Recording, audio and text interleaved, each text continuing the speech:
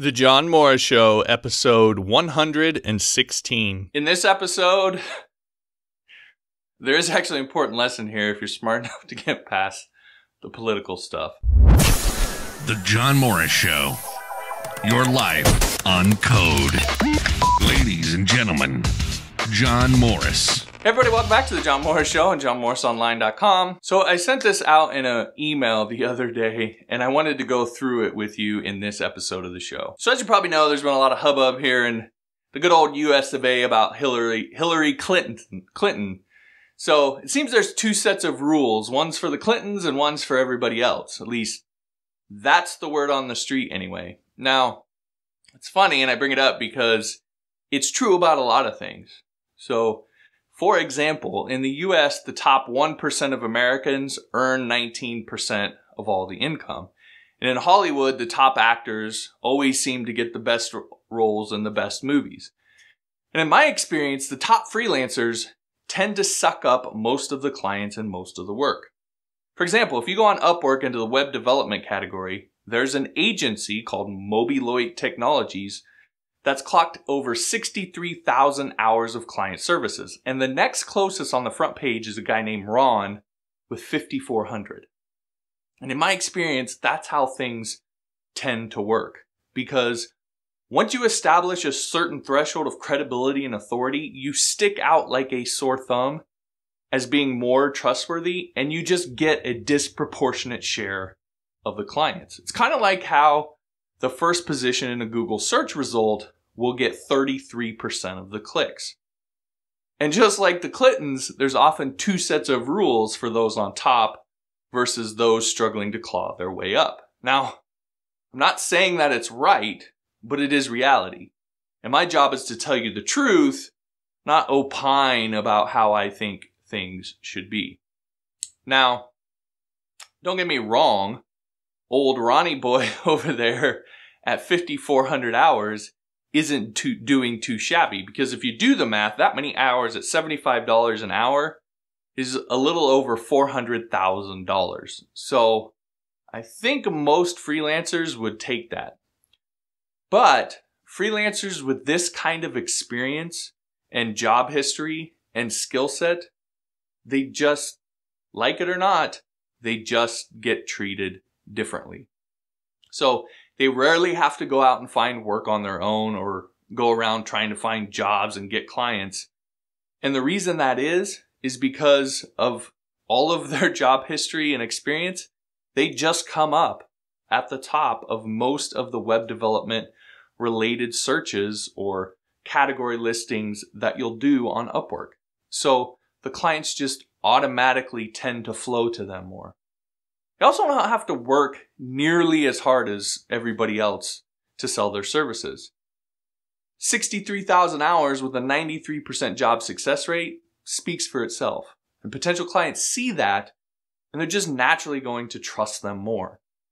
And the clients they work with, they'll rarely give them a hard time or question them, because those clients know that these developers are uber experienced, they know what they're doing, and when they speak, clients listen.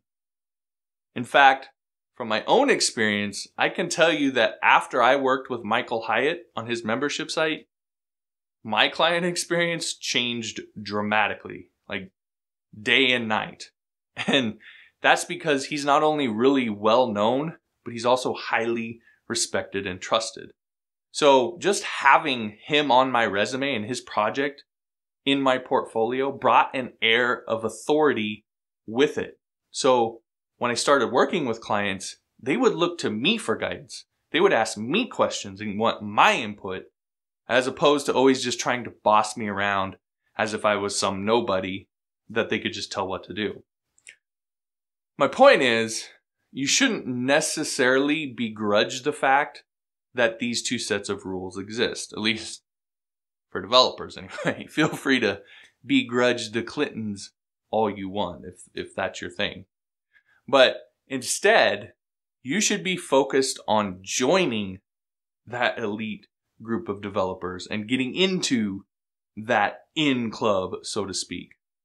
Now, I talk all the time about the outside factors that affect this, the things beyond skill, things like how well you communicate, how reliable and trustworthy you are, and how well you provide wisdom and guidance to your clients. These things are important and they matter probably more to clients, but it's also true that skill is at the center of it all.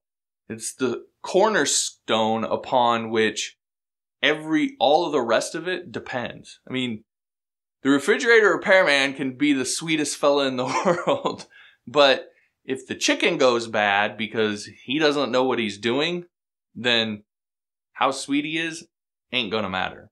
So let today be the day that you begin your journey into Clinton territory, so to speak. And that's because PHP represents 82% of all websites whose scripting language we know. And according to Indeed.com, PHP developers on average make $87,000 per year.